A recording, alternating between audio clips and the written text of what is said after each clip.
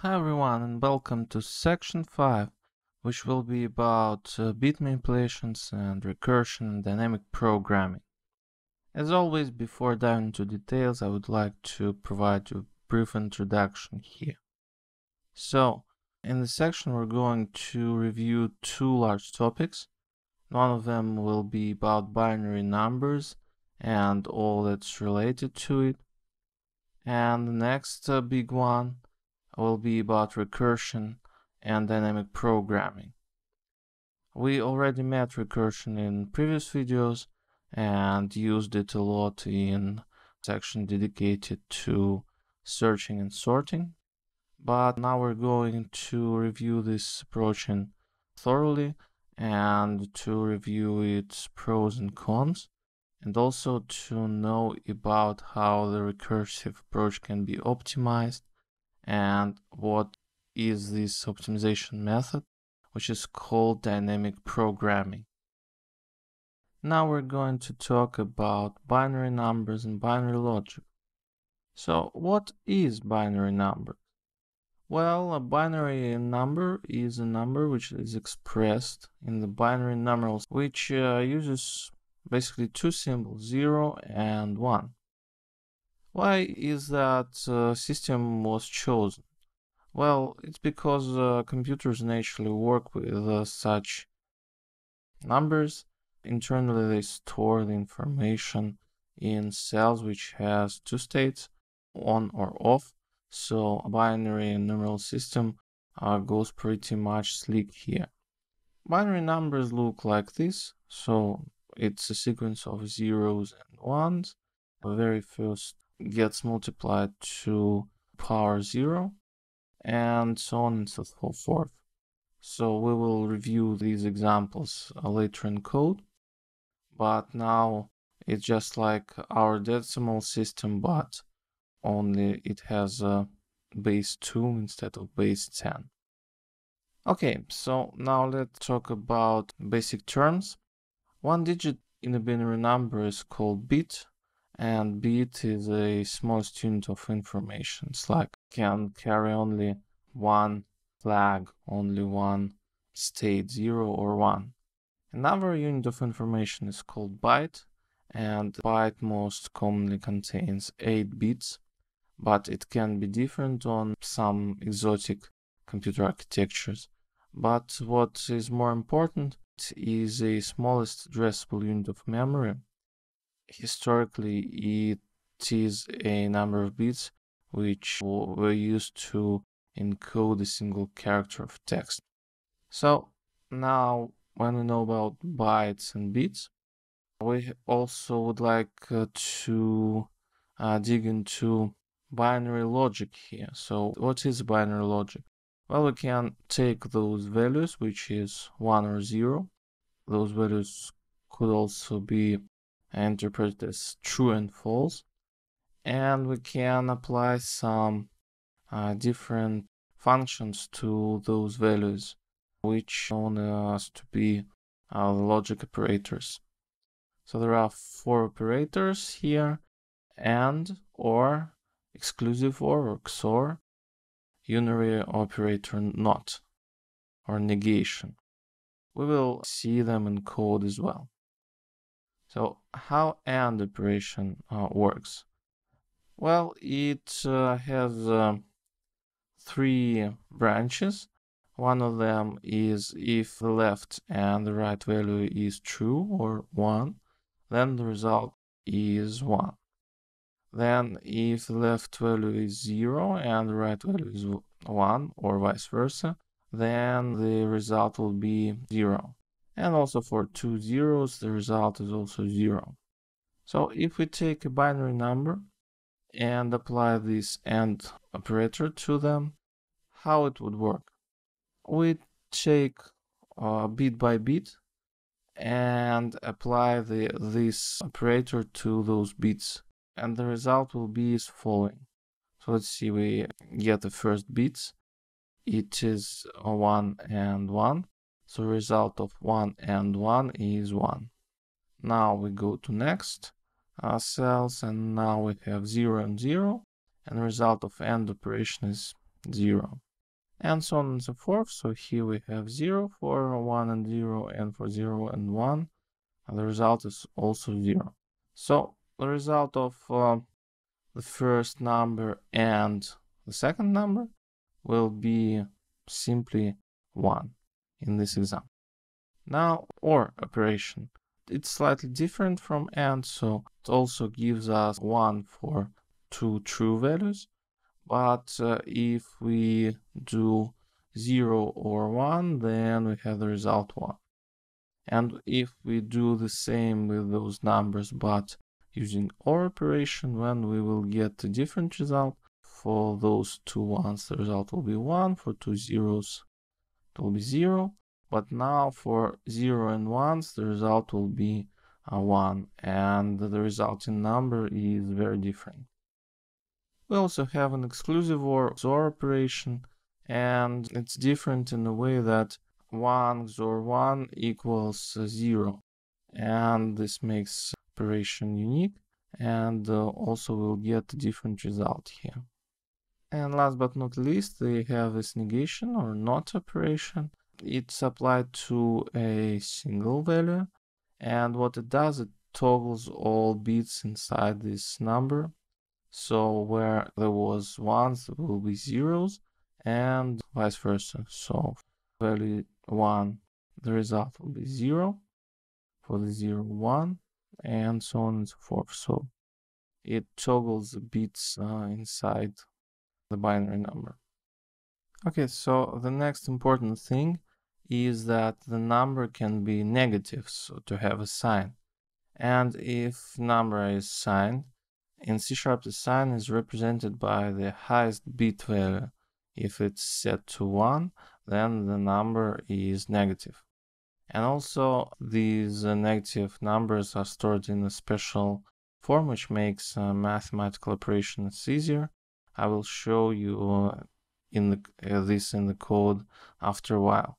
So this is important also because two bitwise operators, left shift and right shift.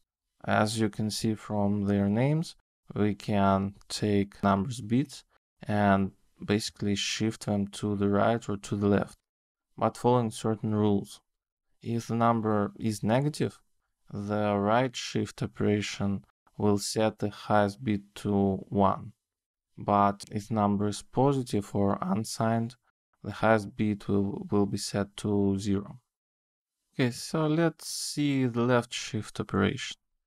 This form of writing the binary numbers appropriate for C# 7.3 or the later versions.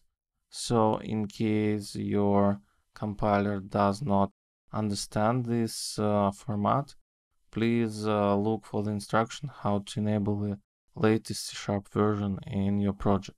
Okay, so basically this format is like we're having this 0b prefix, which says that our number is binary number, and also the underscore can help to separate a block of bits and make this number more readable. Okay, so let's try to do left shift operation on this sample number 0101. So the right 1 means that how many times we would like to shift our number. So for how many bits we would like to shift our number to the left. Here all operation is shifting the number by 1 bit, and the first result will be following. So if we're shifting this 0101, then it goes like this. So we take every bit and move it to the left, and then we use 0 for the most right bit. And we can repeat this operation. So now it will be 0100, and then it will be 1000. And if we proceed, it will be just 0 for us. Okay, so let's see the right shift. The right shift will go opposite direction, and if we see this example, now we go to the right, and the highest bit is set to 0 because we had this positive number. The highest bit wasn't set, and so on and so forth. So if we continue to shift to the right, we'll get just a 0 value here. Now let's review a negative number where we have a highest bit set. So if we go and shift our number to the right, then we will have the 0 in the highest bit. And then we will eventually have this value is 1111. Main difference between those two cases, positive number and negative number. Case of positive number, we eventually will get zeros, and in case of negative, we will get ones. Alright, now let's go to the code and see the C# examples. Okay, so here's our program. First of all, you can see how we write those binary numbers with the prefix 0b here. And what's important is I wrote an extension for integers which allow me to get binary number string, and this 4 means how many leading zeros I would like to have. For example, if my binary number would be just 1, then this value would be 0001. Okay, so this will print out the binary number and its integer representation. And then we go and implement our PowerPoint examples. Like those two values will be logically added, will be applied AND operator here. And then here we use OR operator. This is exclusive OR or XOR. And here is a NOT operator. Then we will see how negative numbers are stored. But before we go to the problem of storing negative numbers, I would like to explain a little bit about this tricky code here.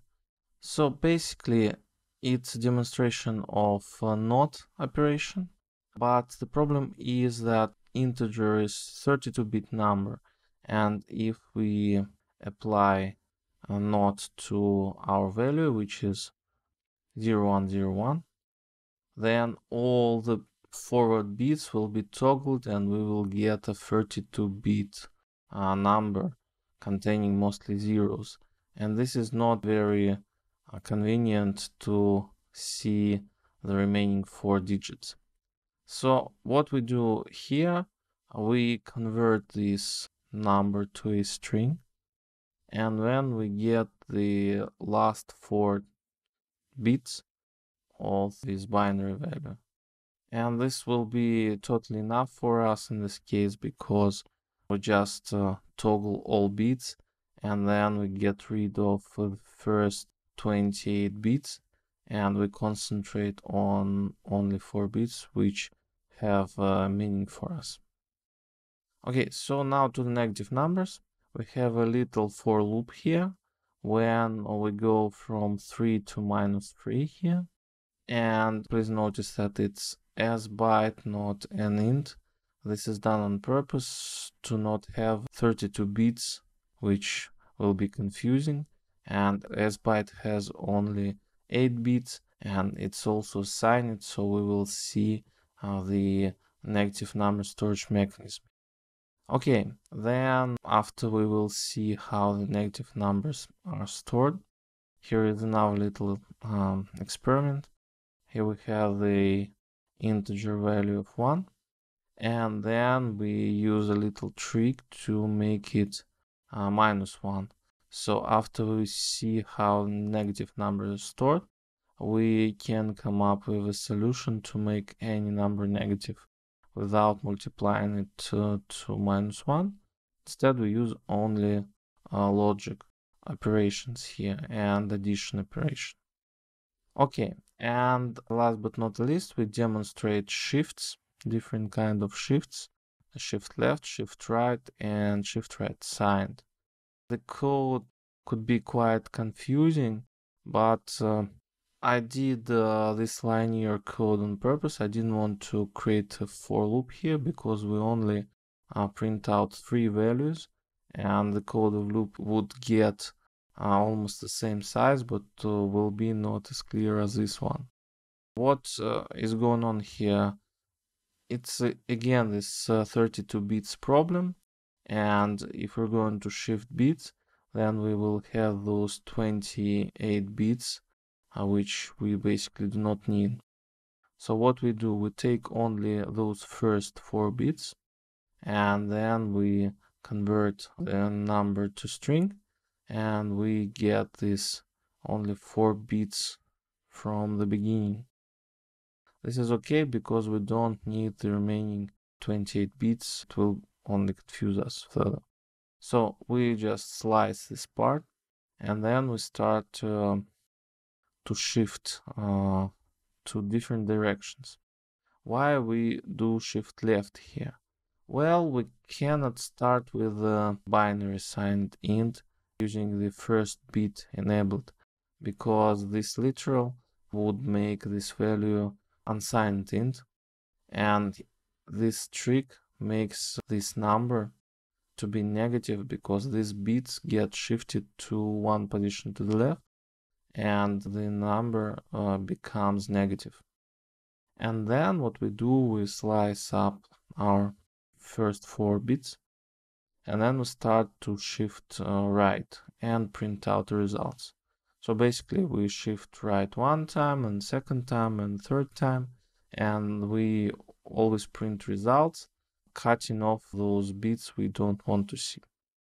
So this is a test shift right of signed number, and we also have the identical code for just test shift right and also test shift left.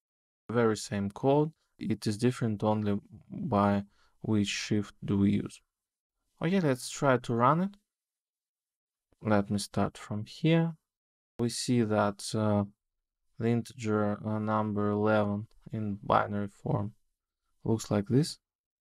And then we see the results of those logical operations. And then we go to how negative numbers are stored, and you see that not only the highest bit is set to 1, but also most other bits are set to 1s somehow. And the algorithm behind this is we need to toggle all bits of the number and add 1 to the result. So here we simulate this storage mechanism and see that it's identical. It's needed to make easier addition operation, which is very important because it happens very often and need to be most efficient as possible. Okay, and here is our shift operations. So if we shift left, we'll see the results are identical to the one what was demonstrated in PowerPoint slides. And also we have the same results for shift right and shift right signed.